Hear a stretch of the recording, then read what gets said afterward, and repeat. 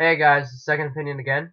Kind of giving you an update on what's going on in Ohio, what we've been doing down here.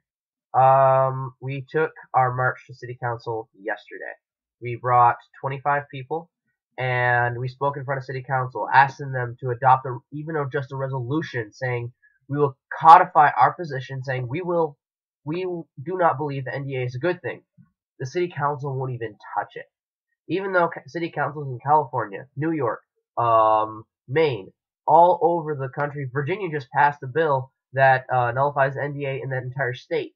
My city council will not stand up for it. We're going to continue the effort down here, but for right now, know that the Bowling Green City Council and the mayor believes that this is not the correct way to go about the NDAA, and they believe we can fight it in federal court, and we can fight it on the federal level. Yet the NDAA was voted 97 or 93 to 7 in the Senate and 286 to 138 or something of the sort in the House.